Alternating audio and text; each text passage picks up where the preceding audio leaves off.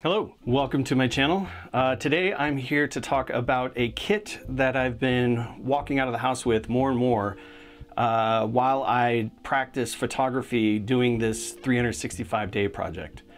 As part of the 365-day project, you need to go out every day. I like to take my X Pro 3 and my smaller primes out with me when I do street photography and urban photography. When I leave the house, I only take one prime, and that's why this is a great EDC. I can take whatever lens happens to be on the camera and just take it out. And when I go out for landscape photography, I take my 16 to 55 2.8, which is on my XH2 right now, and my 50 to 140 2.8. I usually have a plan for those, but there's this other style of photography that I really enjoy, and that's go out and shoot whatever catches your eye, whatever you call that, whatever that kind of photography is.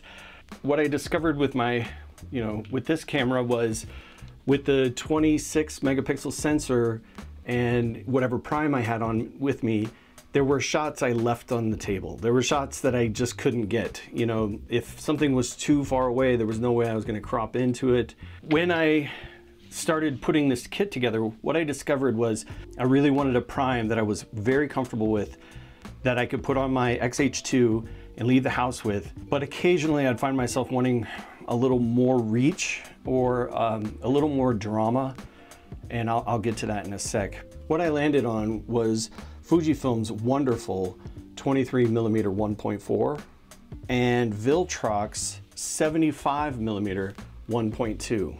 These lenses cover most of my bases.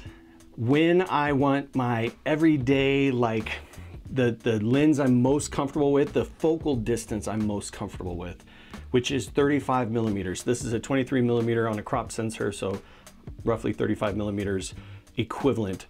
This is my focal length. Like, I recognize that now. I know some people really hate it. I've seen plenty of YouTube videos where people say it's not far enough and it's not close enough. And for me, it's perfect. I love this focal distance. So this is I put it on my XH2 and I walk out of the house with it and I shoot most of what I'm looking for with this. I can shoot landscape, I can shoot street, urban, night, dark, because it's a 1.4, it's weather sealed. This is my go-to lens when it's on the XH2 and I'm just driving around or walking around looking for those shots that I'm after.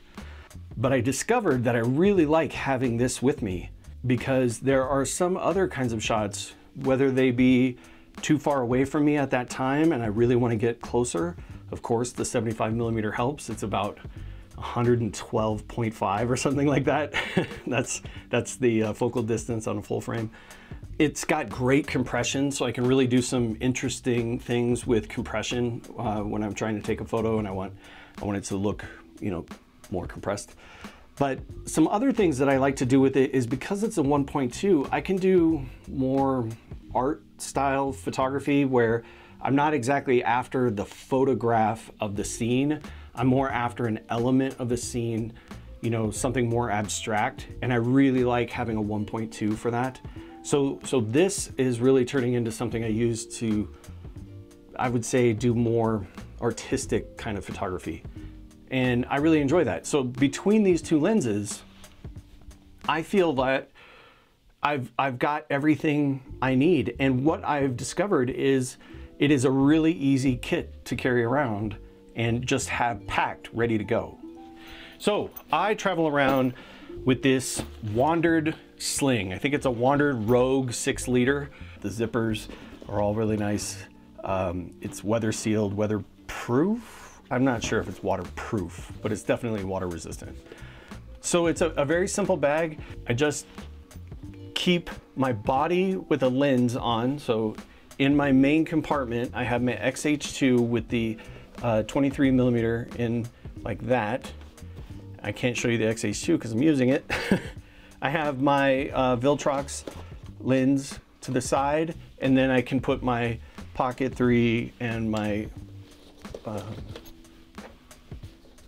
accessories, and they all fit inside the bag perfectly. So that was actually something I was looking for when I discovered the Wandered, was that it was longer, right? That's what I was looking for, was a sling bag that was a little longer than some of the other slings. Like the Peak Design one was more of a square. And I also like how this opens all the way. The Peak Design one was really weird the way it opened.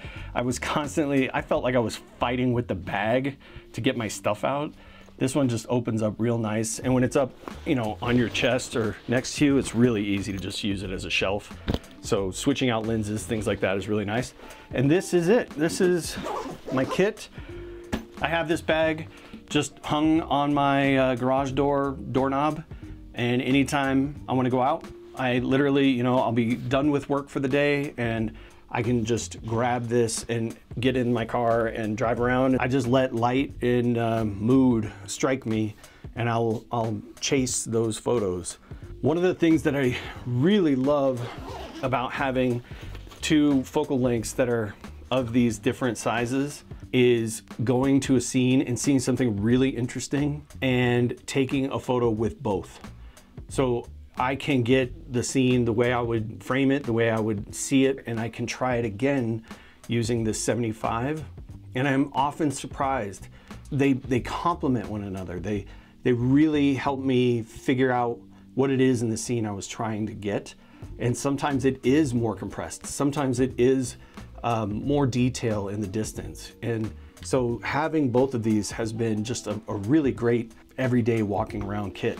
And having this packed, ready to go, really just lends itself to going out and getting the photos. You know, the whole point of all of these things is to get out more. I want to get out more. I want to practice more. I want to do it more. Why? Because I love it. I could do this for the rest of my life, and that's very few things you can. Anyway, that's my, I don't know.